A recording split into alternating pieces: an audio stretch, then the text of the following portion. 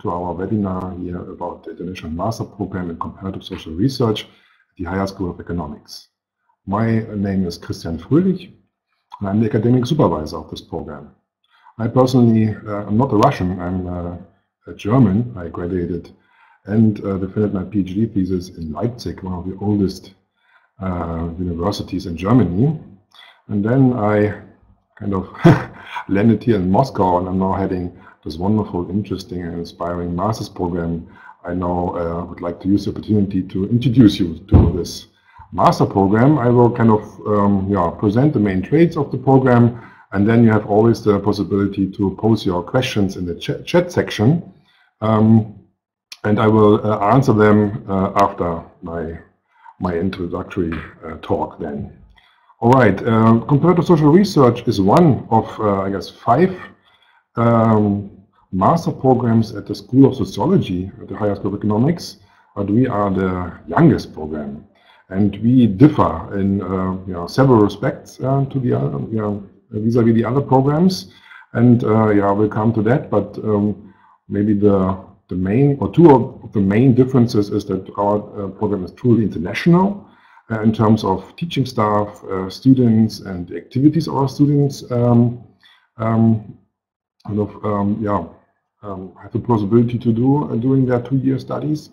And the other difference is that our master program is dedicated to empirical research, and therefore has a lot of connections and interrelations with research centers, in particular with a big international research laboratory at the Higher School of Economics. But more about this in a second. Let me start off with some thoughts about why we have chosen this topic.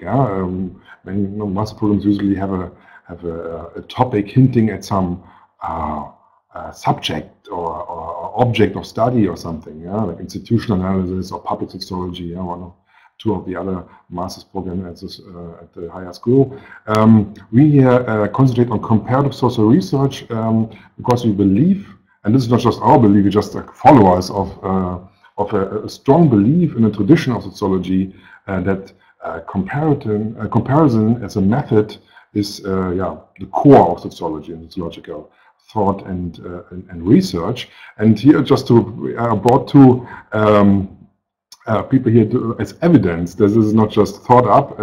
I hope some of you know here the one on the old photograph, the black-white photograph, Emil Durkheim, one of the founding fathers of modern sociology.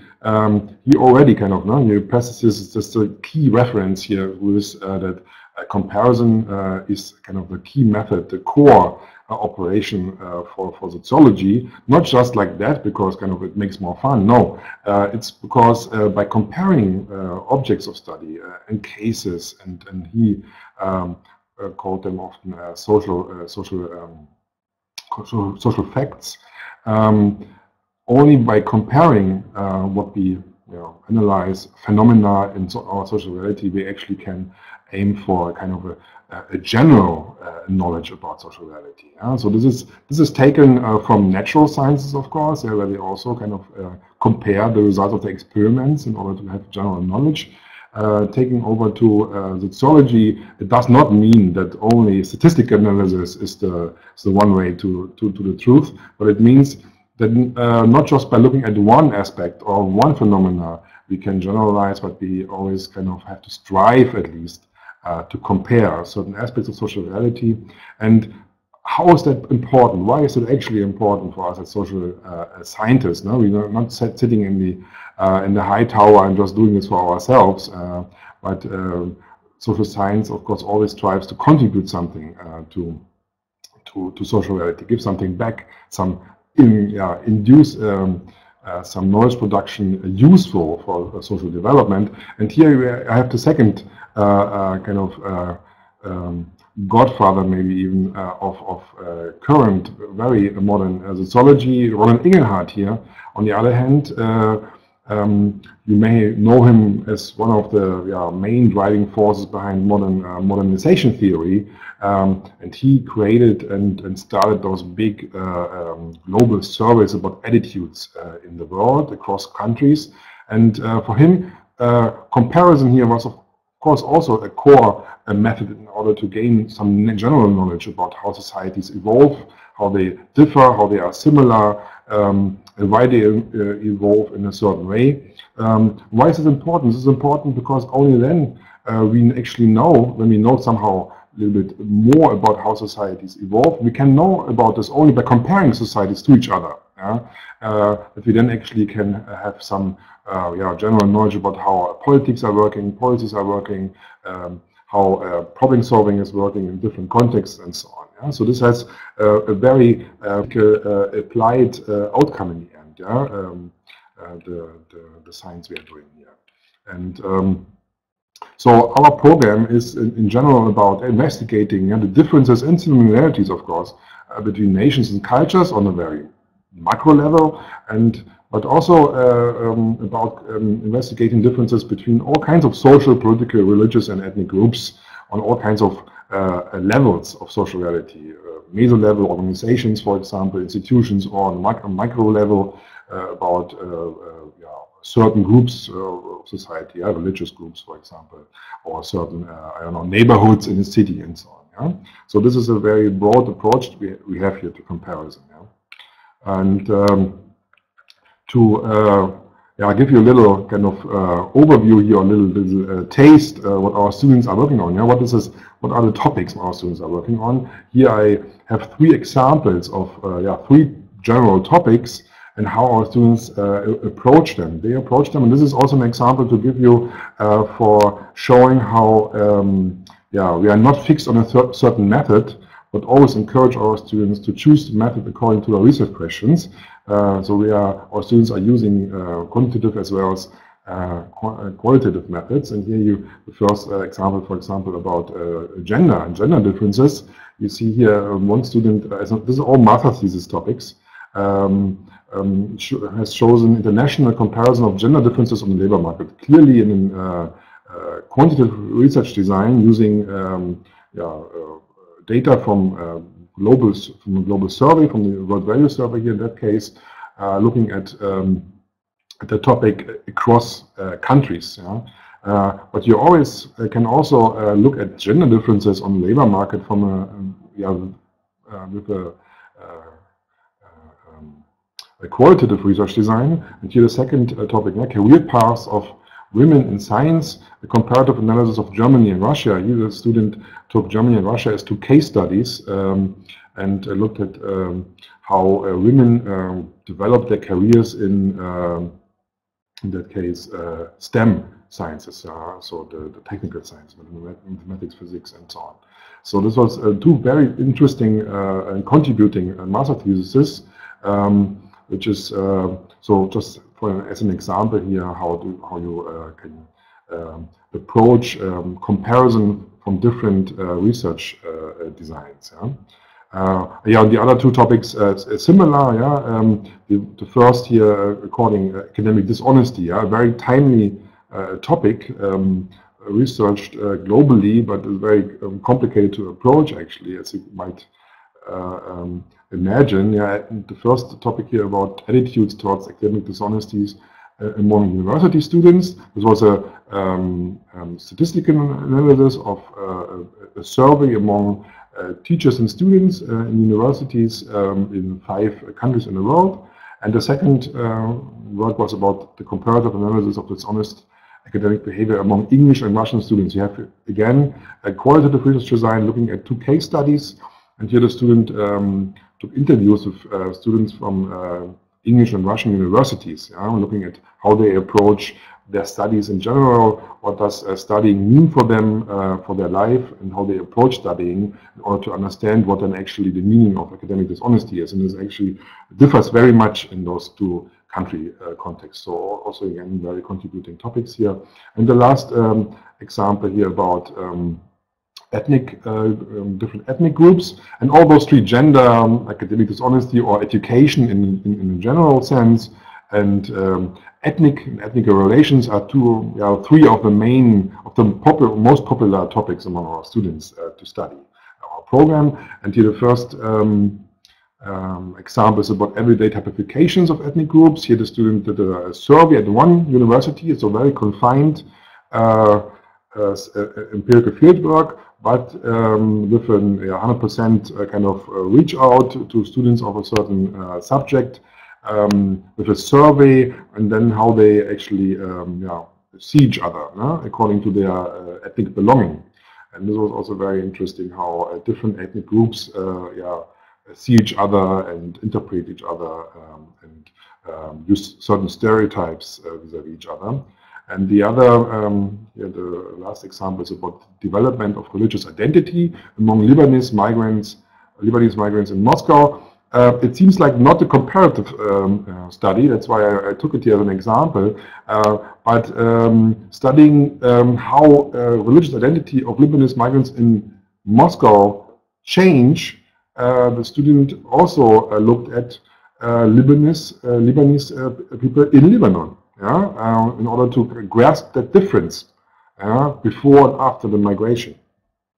So in that sense, also a comparison of two social groups and two social situations, phenomena, and so on. So this is here just to give you an example how broad the research topics of our students are. And here some an overview, some facts of our program. Let me start here with saying that the department of the sociology as a discipline at HSE has a quite high rank in the world rankings. Sociology fall under the top 100 in the world and in US World Universities rankings already for the second year. So in 2019, now the most recent ranking, we also are under the top 100, and the Times Higher Education ranking, we are under top 150, I guess. So we are indeed among the top institutions to study and to do sociological research in the world. Just as additional information for you guys. Other than that, the structure of our program is a 2-year master's program, as in many other countries as well. We have a quite small program actually, also in comparison to other sociological programs here at HSE. We have 15 state budget places for Russian students. That means the students don't have to pay tuition fees and they get the right to live in a dormitory of HSE for a very, very small symbolic price. But here, unfortunately, I did not add this here in this slide. We have also 6 this year scholarship places, so tuition waiver for foreign students, and an additional 5 commercial places for our students. So all in all, 25, maximum 25 students in our program. That's quite comparatively quite small at HSE. What is different, I already taught in the beginning, that our program is indeed international, and also we have that now kind of integrated in our structure as well. Our students have the opportunity to earn a second degree. So students have to they earn the Russian degree in any case, but they also can participate in one of two double degree tracks. I will tell about this in a second, and earn a German or a French degree in addition. For all obligatory in our program is to undergo a research internship, and here the focus lies on research. So our students either in Russia, in Moscow, or in other Russian cities, or abroad, engage in an academic environment. It's not necessary to do this at a university, but in some kind of academic environment. At least 10 weeks, but I come to that as well. And what is also unique to our program, we always try to engage our students from the very first semester into actual research projects. So the teachers in our program, they are always seeking and are ready to involve our students into their projects from the very beginning. For example, in my case, I have now currently 6 students in 3 international comparative projects. They're all qualitative in their research design. And yeah, instruction is fully in English. Everything is in English. Classroom is in English, but also the communication with our manager and with me is all in English. And of course, we have many international lectures in our program, not only Russians and internationals. What is also, I'm very proud of the fact that our program offers a lot of guest lectures and workshops additionally, extracurricular, for our students by invited guest lecturers. We have an international seminar series at HSE, Department of Sociology, and also from other contexts. People are coming to HSE for a short period of time, and they, in almost all cases, give an additional lecture or workshop to our students, and that means our students have the opportunity to develop an international network already during their studies. Here a little glimpse at the structure of our program. Unique in our case is also that all the teaching, all the studying in your case is kind of concentrated in the first year. This is different from other master programs who also require studying in the second study year, at least in the third semester. Here you see modules 1 and 2 and modules 3 and 4. We have the American model here a little bit. So semesters are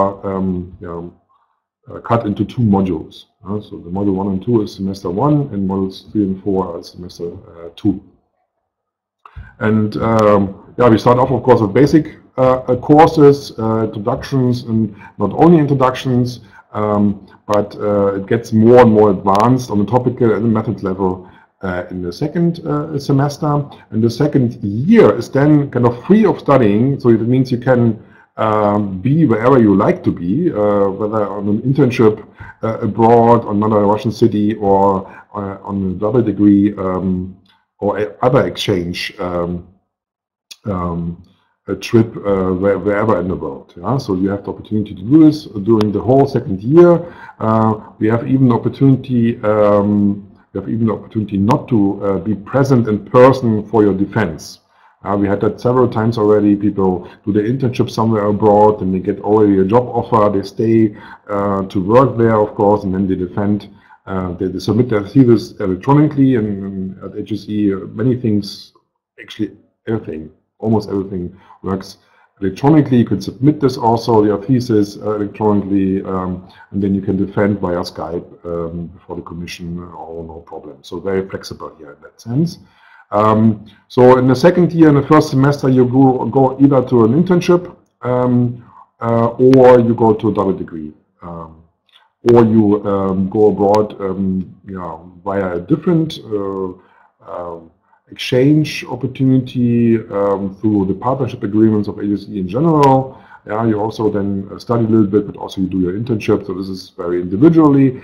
In any case, the whole individual study plans, what comes after the first year, so the second year is all kind of your individual project, of how you want to do your research, where you want to do your internship, how you combine this all. We will discuss this with you individually and make up a plan, and step by step we will support you with our institutional resource, but also our personal networks. We will discuss where to go best, what is the best researcher for your project, where does it make sense to go for an internship, and so on. And continuously over the whole period of time, you have always the opportunity to go for workshops and guest lectures, participate in conferences at HSE or in Moscow. Moscow is a very viral and vital environment for presenting and discussing intellectual, very inspiring atmosphere. Here is a little glimpse on the courses we plan to plan for next year. You see 3 columns here, and the first probably is maybe for us the most important, methods. As you already have probably felt, topic-wise, we are not requiring any limitations, except that it should be, of course, kind of applicable for sociology, so it should be about society in a quite broader sense. But we offer our students the tools to do analysis, to do studying, yeah, in a direct sense here, to do your own research project. And that's why we offer a huge variety of methodological courses, yeah, starting with R as a program language, which is quite not so common in most universities, but this is very kind of advanced, but also very kind of accessible, because it's you can customize this a lot to your own needs. And it goes on to very advanced explanatory statistical methods like multi-level regression analysis and structural equation modeling. And social network analysis is also here a very popular course in our plan. And for next year we have also a new course on big data, introduction to big data and how to handle big data. Yeah, when you analyze like social media networks and other huge masses amounts of data from the internet mostly, of course. And qualitative comparative analysis is also quite new and fashionable method here, combining qualitative and quantitative approaches to analysis. But that is not to say that we are forgetting qualitative research methods. You have also opportunity to engage in ethnographic methods and historical comparative methods in our program. And then when it comes to theory or more topic-related courses, you have a quite broad range to choose from. We always try to give that choice to our students more than in other programs. Students can choose from a list we offer and we recommend, but you're also free to choose some other departments and institutes where it is kind of related to your research interests. So you have to kind of communicate with me in order to get approval for that, but it is in most cases not a problem. And then research preparation is for us also very, very important. So the research seminar concentrates on how to design your research and also looks behind the scenes of academic practice. Yeah? We are discussing, for example, right now in a research seminar, the peer review process for international paper publications and other things. Yeah? So this is very important. And the internship has a very strong position in our program. Everything kind of goes. It's designed to help you to do good research, doing internship and master thesis research. Speaking of internship, internship should be research related. So this is our students usually do not do research in companies where they kind of do project work in the broader sense that they have to kind of design something or that they advertise something or like that, but they have to handle data, all kinds of data. Is it statistical or interview data? It doesn't matter. And the research internship should be at least 10 weeks, so this is quite a long time. So you have time to actually do a bigger, broader project. But it doesn't matter where you do this. You can do this at HSE. A lot of research institutions are at HSE. A lot of laboratories and centers and so on.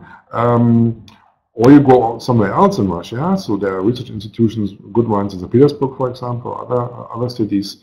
Or you go abroad at all. Yeah. So then you go to West. Most of our students then go to West European countries. We have close relationships with Tilburg University, where the European Values Study is situated with its headquarters, and our students, for example, this year, 2 of our students went there for 6 months to engage with interns, even paid interns, to support them with their research there, and they facilitated their own topics as well. Yeah, so they got even supervision for their own master thesis. And in Berlin, we have a cooperation with the Center for East European International Studies, where our students can engage in research projects.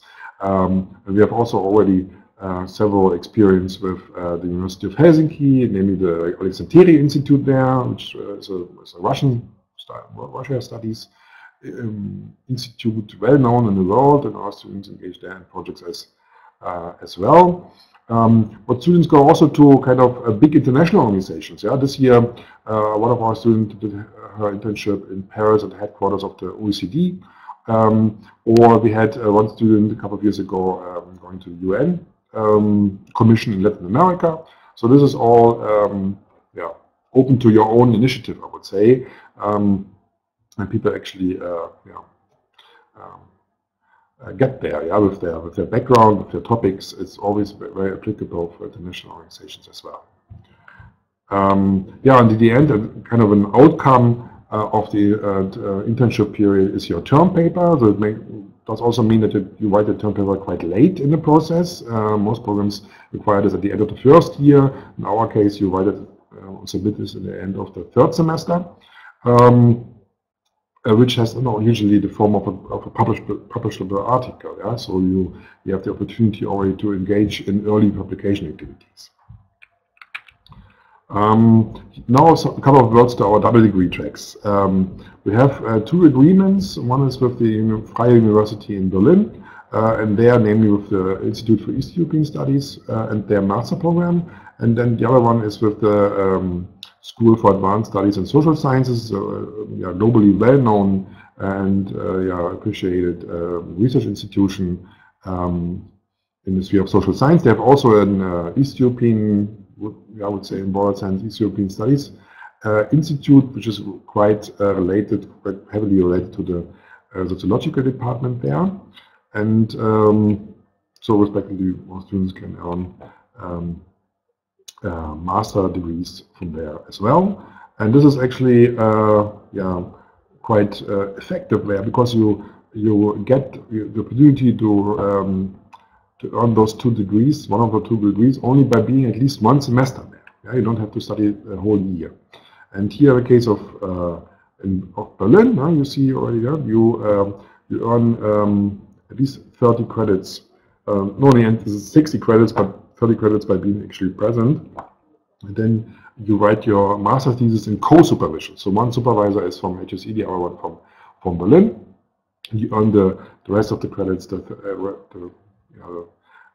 another 30 credits by doing your master thesis and engaging in the colloquia and defending it and so on. And Professor Dr. Katharina Blum here is our contact partner, the head of the Center for East European Studies there. And here you have, of course, to study. So this is a little bit it's not the upside, but it's an additional, of course, teaching study load you have to take here. But the benefit is, of course, huge. You get a second German degree for this. And for Paris, it's the same. Here you engage also with the East European Study Center, headed by Professor François Dosset. And here you have also a choice of courses to study.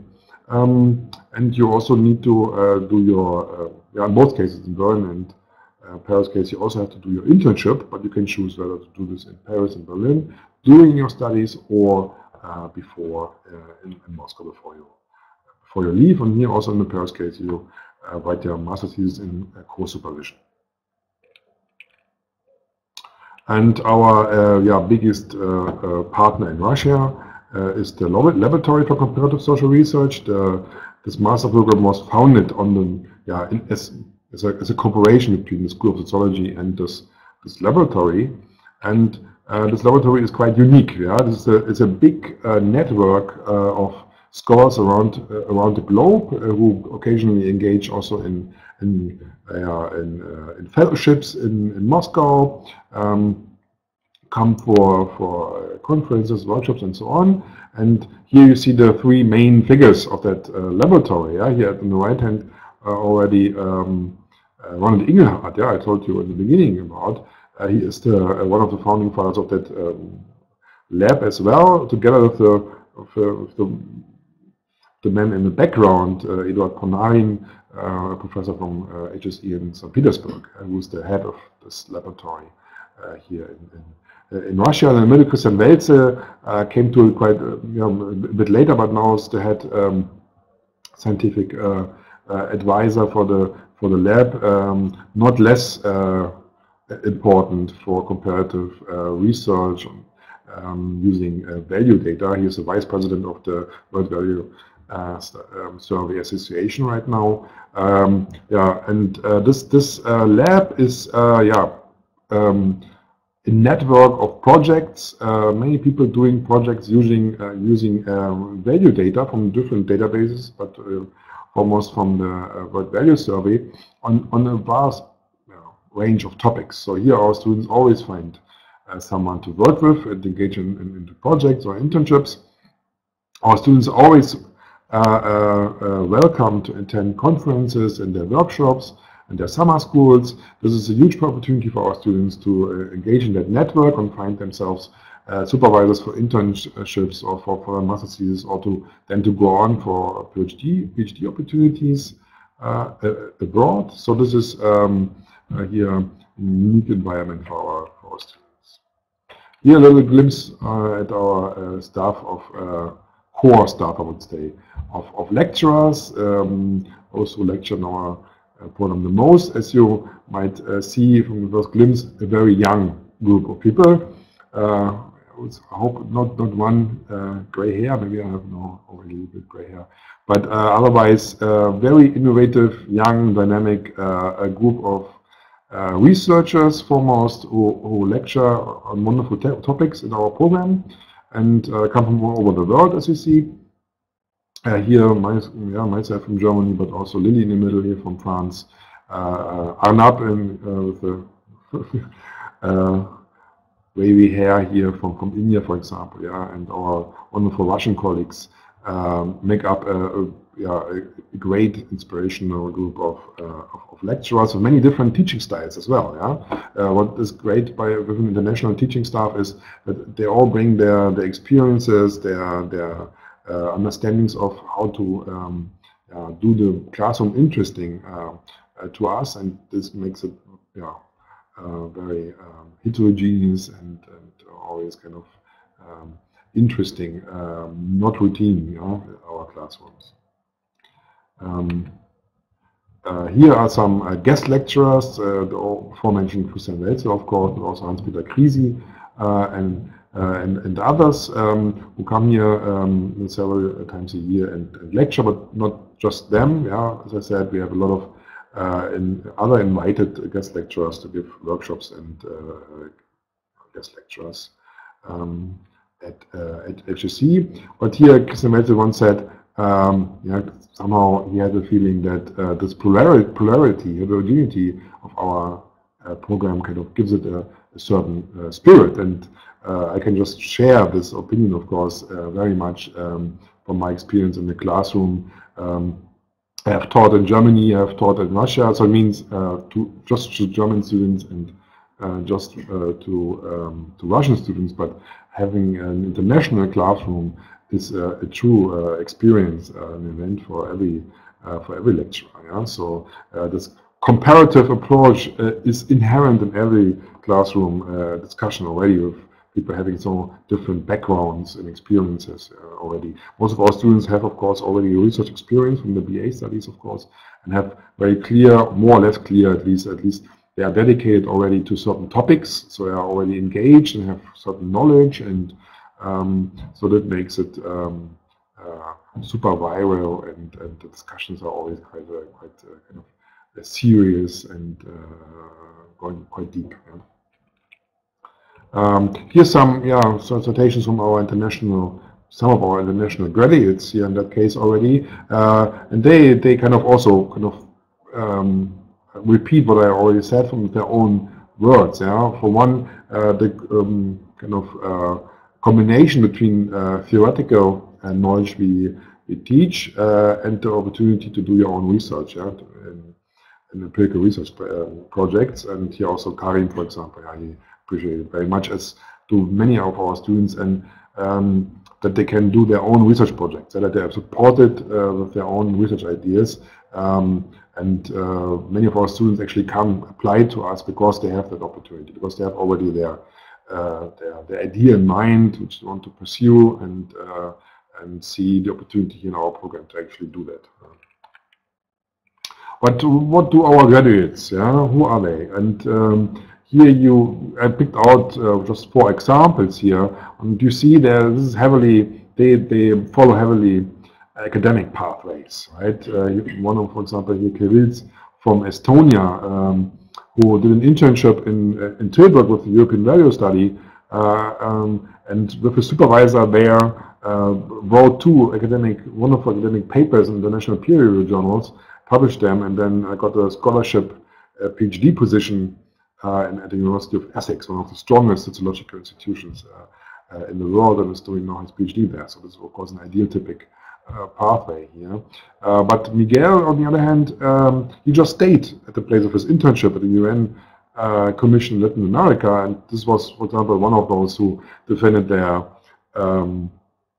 PhD master thesis via Skype from Chile. Yeah? So this he got right an offer to stay as a consultant out of his internship engagement. And here Saul and Evgenia, they stayed at HSE, both at different institutions, but went on in PhD programs at HSE. Just to say here that HSE, starting this year, awards its own PhD title. Yeah? So they are not Kandidaten, as it's called here in Russia, but HSE gives out the PhD title in the direct sense of the word. Yeah? So this is also kind of unique in Russia. This possibly have now only elite institutions in Russia. So this just to say that. Yeah, what do our graduates then? When the picture is a little bit broader here, because most of our students, I would say, a little more than half of our students go on in academia. Either in Russia, and then they engage mostly in HSE, because HSE is the place to be as social scientists in Russia, or they go on abroad. And not just here, the example of Kirill's to Essex, but also to other universities. Our students also got into graduate schools in Germany, for example. So this is always yeah, a direct option for our students.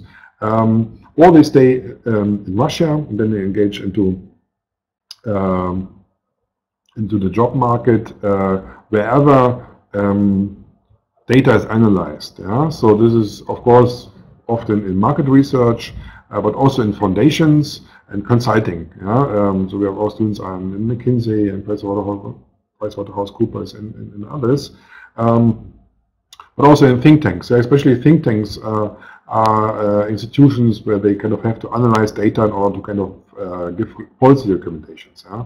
So this is then very applied research, but on the basis of rigorous research results, you know, which they often produce themselves. And of course, our students have the chance always to engage into non-governmental organizations on an international level, either based in Russia or outside Russia. Yeah? That doesn't matter. So the example here of the UN is maybe the best. And yeah, so who should apply as always, of course, our what is the ideal picture, image of a student we want to see is, of course, someone who has a strong interest in social science, in studying society. Not necessarily does that person need to have a background in sociology in particular, yeah? But in social science in a broader sense. So our students are not just from sociology, they might be sometimes up to half of the glass or even less, but they come then also from political science, they come from economics, they come from psychology, from history, from linguistics, yeah, cultural studies. So everything kind of what deals with society is, of course, what we need in a student. So this interest in society and the interest to obtain a so-called sociological imagination. And since our student is academically focused, research focused, most of our students have an interest actually, yeah, to obtain an academic career or to kind of work with data. Yeah? So we have also some student, one of our recent graduates. He works in a company who analyzes data from big gamers platforms, yeah, from games, online games, and the behavior of gamers in the game. And they, of course, have their orders they have to fulfill by maybe market research, but they always have the opportunity to kind of think of their own projects they want to kind of pursue, yeah, doing their work hours. So this is also always there's a broad range of work profiles here where you work with data. Yeah, despite what I always said, the work in international organizations and think tanks. And of course, students in our programs, they have to be open to truly international atmosphere. Yeah? So they have to be open to work together with students from all over the world and with lecturers from all over the world. Applying to our program is quite easy, actually. You don't have to pass any exam or something. You have just to send in electronically or by post, but better electronically via the HSE application website, your portfolio. The portfolio consists here of a CV. Here you have to be, of course, as specific as possible. And what is very important is the motivation letter and the research statement. The motivation letter, both short documents, no need to write books, but the motivation should contain, of course, discuss somehow why you are interested in comparative social research, why is this important to you, why is our program important to you, what kind of career plans have you, and where do you find this is important for you to study comparative social research.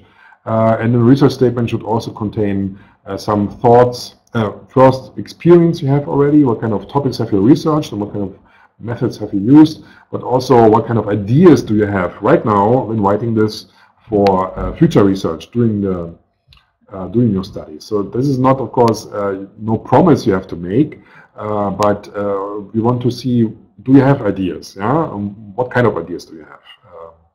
And recommendation letters are, of course, always important. Ideally two in English language. This is why important, because English language, of course, our selection committee is comprised of international colleagues, not just Russian. And these letters, they kind of evaluate you, how you are in class, what are your activities, are kind of a different opinion about you. This is always important. If you don't have the opportunity to get one in English but only in Russian, so be it. Yeah, better to send one than not to send one. Yeah, so this is in any case important recommendation letter. And of course, your transcripts of the BA studies. If you have, but in any case, you have transcripts. You don't have the diploma. You have at least a transcript, so we see what kind of courses have you studied and how well. Always important is some kind of evidence for your English language skills. And you can give that evidence by sending in an English certificate, so from kind of TOEFL or Cambridge or whatever, from the last 2 years. Or if you don't have such, you don't have to do such exam just for applying to our program. If you don't have a certificate, we will just indicate it, please, and then we will have a Skype interview with you, a short interview, so you can, we can talk to you and see how are your skills. So you see, for Russian applicants, for scholarship places, the application period is still open until July 31st. For international students who want to obtain a tuition waiver scholarship, they have to hurry. The application deadline is here the end of March, 1st of April, I guess. Commercial applications, of course, are possible until July 31st in any case. Yeah, and if you have questions, you can now post them in the chat, and I will answer them. Or you write an email to me, here, Christian Fröhlich, or to our program coordinator, Ekaterina Sheklina, and we will answer you via email. So I hope you heard something interesting here. Thank you for tuning in. And now I turn to our questions. We have some of them here. One question is how our program is different from cultural anthropology. I mean, cultural anthropology is certainly a topic or a direction of research you can pursue in our program, as long as it has a comparative aspect. Yeah? So our students also use ethnographic methods, come even from anthropology and pursue their procedural topics, but they have to adapt a comparative approach. It's the only requirement here we have. So in that case, the cultural anthropologist does not have to change too much here in order to get our diploma.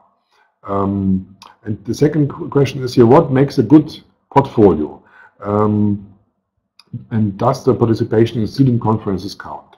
A good portfolio is always a portfolio where we have, when reading it and when reviewing it, we have the feeling that you wrote this directly to us in our program. Yeah? And you might not agree, but that this can be kind of seen, or but you, if you read a lot of portfolios over the years, you immediately see if a portfolio is a standard portfolio which the student sends out to whatever university all over the world, or if this portfolio is customized for applying to a specific program. That means, as I said already, the motivation letter addresses directly our program and our approach of the program, namely here comparison. Why is that important? Engages in discussing why is comparison, comparative social research important for you, and why, and what from what you know about the program, what features are important for your professional career, or how do you perceive them as important for a professional career. And also, a good portfolio contains a research statement which poses, discusses previous research experience, but also and foremost engages in presenting or discussing own ideas for future research and why are they important. Yeah? When it comes to CV, what you have done in the past, conference participation, of course, counts, as does publications you have. Are they student conferences or not? Of course, there's a difference. If you have participated in a general conference or even abroad, that counts more than a student conference in some regional Russian city. It still counts. It's still great, and it still is more than most of students do during their studies. But of course, there's a gradual difference. But if you attended a student conference, of course, put that into your CV together with the title of your paper, that we know what you exactly have presented there. All right. If you have more questions, please post them now. There are no more in the chat room right now. As I said, of course, always a lot of information to take in. If you have questions pop up in your mind later today or whenever, next couple of days, please write an email. Is there any form of CV to follow, some kind of pattern? The form of CV is free. You choose whatever design you feel comfortable with. Of course, certain key information it should contain, of course, about your previous education, about conference participation or publications, if you have any, of course, about engagement into research projects, not just your student projects. Some students list their student projects, and this is indeed interesting, but it belongs more into the research statement. If you have participated in some kind of general research projects with your teachers, if they have funded research projects, or you have been a research assistant, or a fellow, or you have been a teaching assistant, all those kinds of engagements into general faculty activities in your university, that counts a lot, of course. Please put that in. Also, extracurricular activities. If you have been, I don't know, engaged into international activities, helping, supporting international students at your university, or have you been abroad for an exchange, or have you been active in volunteering activities abroad, work and travel in the US, or some kind of whatever, young people council or whatever, simulation of the EU Commission, or those kind of things abroad somewhere, or in Russia, all those kind of activities where you engage with an international kind of context. Please put that in. Of course, for us as an international program, very important to know what kind of experience you have internationally. Yeah, what kind of language skills do you have? Yeah, what kind of things you have done already? Yeah, also outside the classroom. This is very important as well. Another question we have now here: if the internship has to be directly connected to the master thesis. Yes, but it's not a requirement. It's not a formal requirement. But what we always advise our students is to choose your internship in a way that it contributes to your master thesis, because you have less time maybe than in other programs to do your master thesis research. That's why most of our students try to combine this, and it makes sense, yeah, to do your empirical fieldwork, for example, or some kind of theoretical engagement with your master thesis during your internship period. That's why also you have to come up and define your master thesis topic quite early. Yeah? So our students, for example, in spring right now, in the first study year, or at least until summer at the latest, at the end of the first study year, as a student in our program, you know your master thesis topic and you know your research design already. And so we make sure, yeah, by working with you in a research seminar or individually. And you have also your academic supervisor already and everything. So that means we will engage with you in tailoring your internship according to the needs of your master thesis research. That's the ideal thing.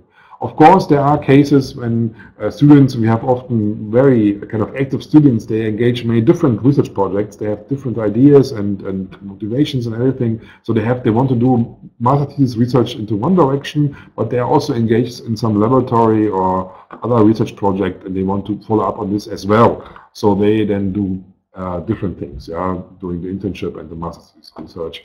But that depends on your capacities, of course. The best students in our program, they get additional scholarships for their scientific activities from the Russian state. There might even be scholarship holders from several foundations in Russia to get additional scholarship, so they don't have to work during their studies. But many students as well, at least a third of our class, always works during daytime and half of full-time jobs in order to finance their living costs in Moscow, and of course they don't have so much time, yeah, on their hands to do so much additional work, and they still get a good diploma and they write a good master thesis, but they have to be more efficient, and then of course for them it makes sense to tailor the internship according to their master thesis.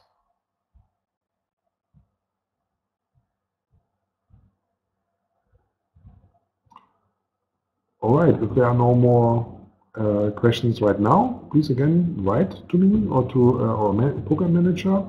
We will answer, and otherwise, thank you very much for your attention, and have a nice evening.